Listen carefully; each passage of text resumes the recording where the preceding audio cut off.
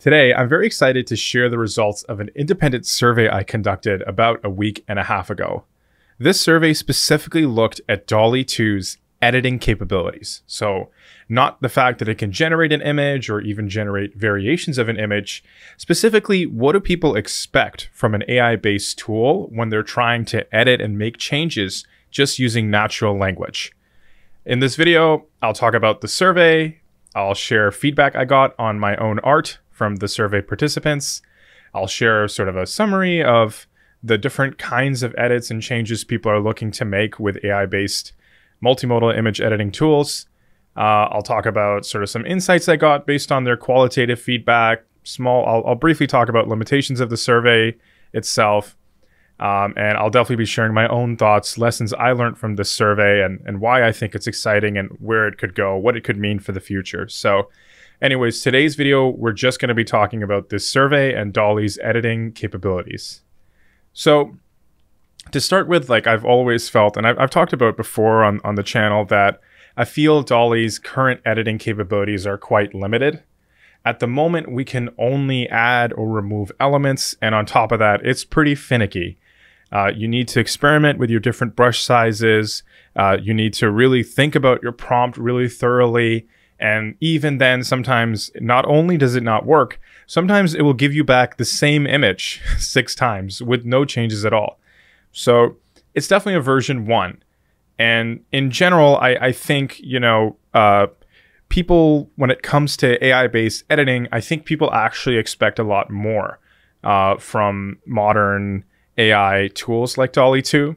And so in order to understand fully what kinds of changes people even want to make with AI-based tools, I conducted this survey. So I asked 32 participants to give me feedback on my own DALL-E 2 generated art. Each participant was asked to assume they had access to a magical computer that could just make any change they wanted. They were also asked to score, the art, on various dimensions such as beauty and originality and stuff before the change and after. However, in this post that I'll be, I'm not really going to be talking about the quantitative side. We're just going to be talking about the qualitative side, which is what people had to say, what changes they would have made if they had access to a magic AI tool that understands the changes they want made. The participants, they were basically shown 10 images, gave feedback on each one. And, there was some really surprising responses, which is why I'm so excited to publicly share the results of this survey with all of you and here on the channel as well. And really quickly, I'll jump to the bottom and just show you the survey itself. So this was sort of the landing page, the instructions they were given, and I've included some example changes just to encourage and get people to respond in a certain format. Then they were shown an image. Here's where they were ranking it before any changes. Here's where they put in the changes they would themselves do. And here's afterwards where they could rank, or sorry, they could, give a, after the change, sort of describe on these different dimensions how much the image improved or decreased along various things like meaningfulness, beauty, whether it's mesmerizing, that kind of thing. So now you have an idea of what the survey looked like. So let's jump right in. So the first image was, again, this is generated by me. Creative Soulmates digital art was the prompt. Here's what it looked like. We'll quickly go through just this one. So you can see there's a few things here, like this random thread of needle. This is sort of cut off here. So it's, the framing's not that good. It's unclear what their emotional expressions are. And maybe it could use more stars in the background. That's my opinion. So this is just an example, like, there's maybe not a right or wrong way on how this image could be improved, but hopefully you get an idea just off the top of my head. Here's some changes I would make to this image. Now, here's some highlighted feedback I got across the 32 participants. So remove what looks like a needle and thread from the eye of the pink character, change their expressions, add design elements to the body of the green character, The pink one has a design, whereas the green one is blank right now. Very true. I would add in some cool clothing designs for each of the bodies. Some kind of top would look good on them. The stars in the background could use some extra glitter and attraction. Make it seem like the background is sparkling. Instead of a solid background, I would like to add in a brighter background. Image is too flat. Create visual separation between overlapping elements. Image is too symmetrical with no focal point. Change one of the characters to stick out more. Connect the character's line of sight to a focal point. Add depth by making the stars more blurred. So again, these are all very interesting changes. And I think, yeah, they absolutely, if they were implemented by a future version of DALL-E, perhaps DALL-E 3, the image would be improved a lot. I got similar kinds of feedback. So this was, you know, a hot dog in the style of a Renaissance painting. The photo of a confused grizzly bear in calculus class. You know, we got some interesting feedback here. Give the bear fur that is dirtier and less groomed. Notice how it's still a little bit too nicely brushed. Give the bear the appearance of being stressed and disorganized. Add in some erase marks over the chalkboard. This will make it look like the person kept changing their mind. Increase the contrast with the chalkboard and chalk writings. I definitely agree with that one. Add birds flying around the bear's head. Just a very nice storytelling element there. So based on this qualitative feedback I had received for 10 images, so far I think you saw 3. You know, just some hand-picked ones I chose. I tried to just even understand, like, what kinds of changes do people want made? Which do they want made the most? And since this is qualitative feedback, I thought one easy way to do this is to just generate a word cloud of the most frequent words people use and things they want adjusted. So the word cloud, just looking at the top 10, background is, you know, pretty important. They want to change color, background theme, image quality, image clarity. I can imagine with AI generated images, there's a lot of just AI weirdness, right?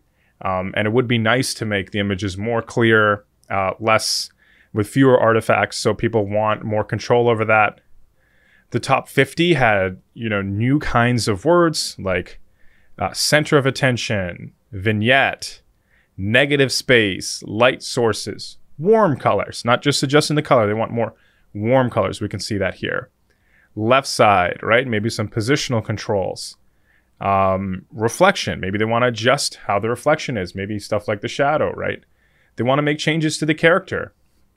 So these are again the top 50 most, you know, the most used keywords. That's what this word cloud is, and it's letting us sort of understand, you know, what categories do people want changes. So judging by this, they want more control over the background color, reflections, the character, light sources, those kinds of things. Angles, really important.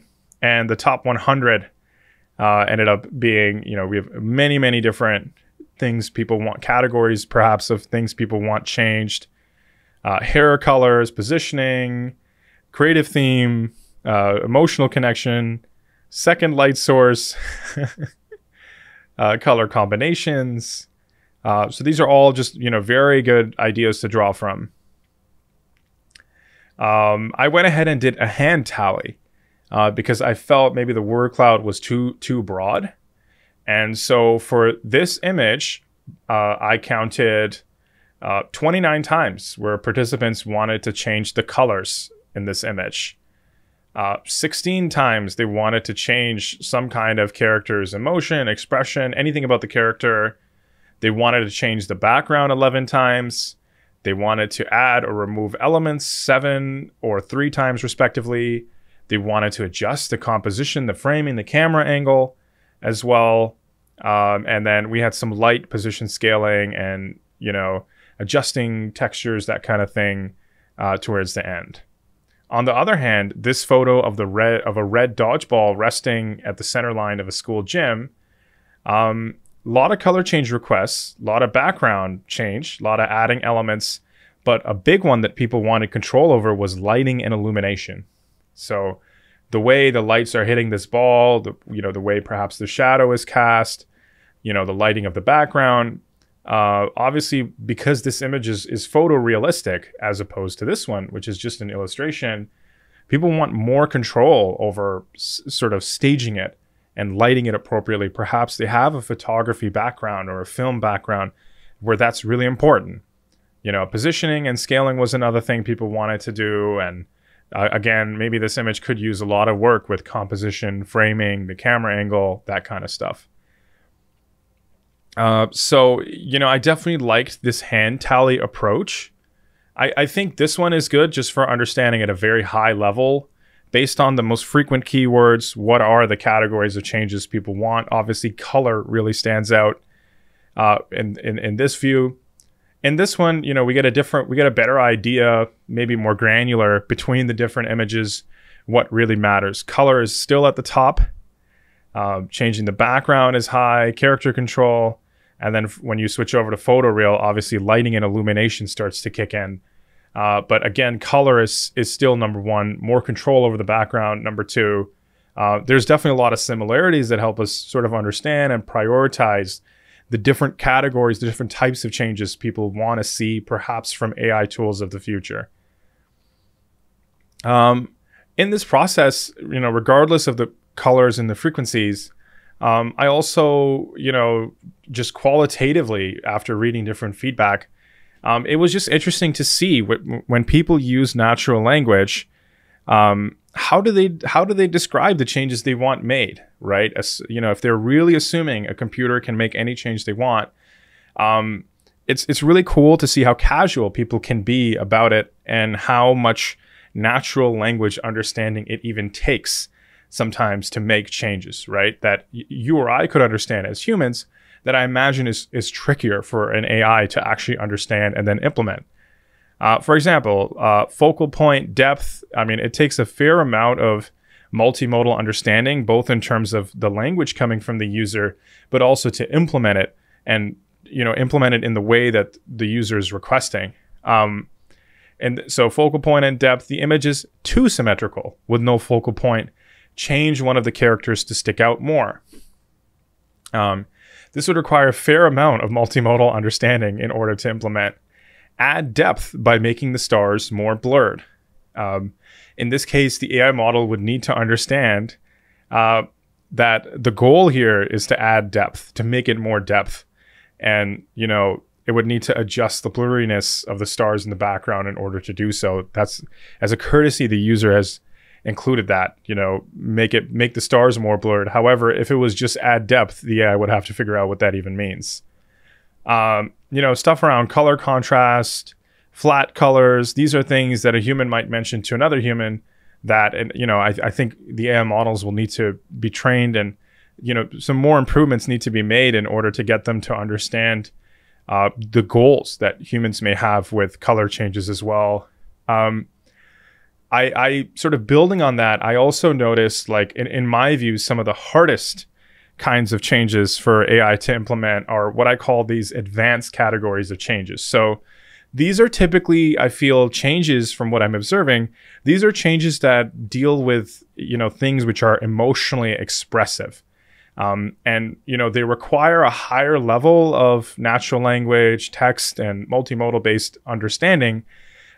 Because you not only need to make the change, but you need to make the change to fit some ideally emotional goal, or perhaps even some kind of storytelling goal. So, for example, I would add water streaks on the ball, almost like the ball is sweating. This would give the impression that the ball is working hard. Now, this is a storytelling tool, and the multimodal model would need to understand, like, the goal is, storytelling wise, to make the ball look like it's working hard. And, the implementation is to then add these water streaks and make it look like it's sweating, right? Add two opposing players standing over the ball as if they're about to engage in each other. Again, storytelling item. The AI would need to understand that, we're adding sort of a competition element to this image. And And so it would need to understand that there's some storytelling going on and also implement those changes as well. And, you know, I mentioned earlier that for the confused grizzly bear image, you know, the respondent, you know, had this idea of adding these spinning birds around the bear's head to indicate confusion. I think I also saw in the feedback as well to add claw marks onto the chalkboard behind him to indicate his prior frustration. So this is also a very exciting emerging area, perhaps, of, you know, the level of changes people want to see made from multimodal AI tools in the future.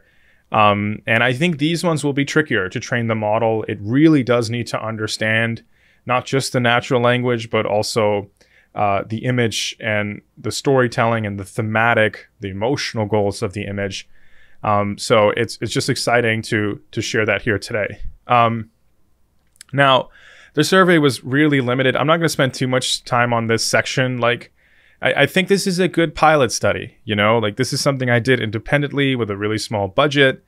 I didn't have too much time. There wasn't a team behind this, but like, you know, I only asked 32 people, perhaps, you know, to get to 100 people would have been, you know, a better practice.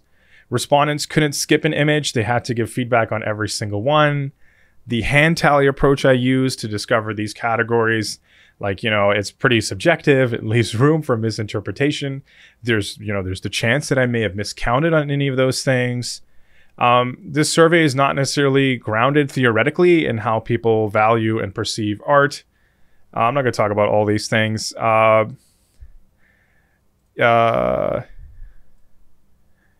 Yeah, one other, you know, big critique I have of my own survey is I asked them to critique the art itself. However, if it was, for example, a shoe design, and I asked them, don't critique the art, critique the actual shoe, or critique this lamp, or whatever, movie poster, whatever, I imagine we'd get different kinds of feedback. So, you know, perhaps in future studies, they need to incorporate industrial design or graphic design or make a separate study about it. But that whole area, I don't feel did a good job capturing it. Anything else from this? Yeah, I would have liked more diverse images. Again, this was my own DALL-E 2 art that I asked for feedback from. However, you know, company logos, different, you know, other people's art, getting feedback on that, all of that would make for a more robust study. Further research is, I think it'd be cool to ask people to rank the changes. So again, they could make a color change, they could make a positional change, they could make such and such change. Which change out of 5 options how would they rank it? And you know, perhaps how would the perception change before and after that change? Because I definitely think not all of these categories that I've outlined are of equal value. Like so far, we're seeing color is really valuable. And so maybe that's an area to address first when it comes to editing capabilities for multimodal AI models like DALL-E 2. So now I'm just going to talk about my personal thoughts. So the big thing I found is I definitely agreed with most people's suggestions. In fact, I think I was blind. Like I liked my images and art so much that I sort of ignored their flaws. And now looking at it from the lens of the different feedback I got from the participants, I agree. These images could have been a lot better. And if I had had control over the AI model to edit and make changes, it could have just led to a better image. Right now, like I mentioned, DALL-E 2 is really limited in its editing capabilities, but if I had it, we would have had better results.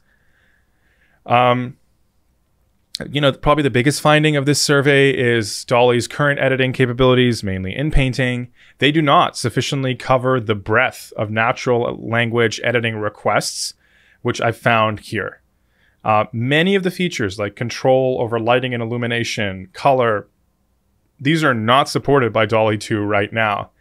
And so, you know, the big takeaway is more work needs to be done. Not only more work needs to be done in the editing capabilities for DALL-E 2, but just, you know, greater alignment is needed between natural language, which users would use to edit, as well as the model itself. There needs to be more alignment so the model can understand what kinds of changes we want, what we mean, and implement it.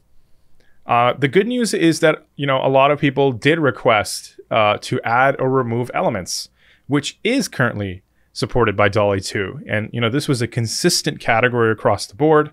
And so even by improving the current DALL-E 2 editing capabilities within painting, you are creating value for your end user.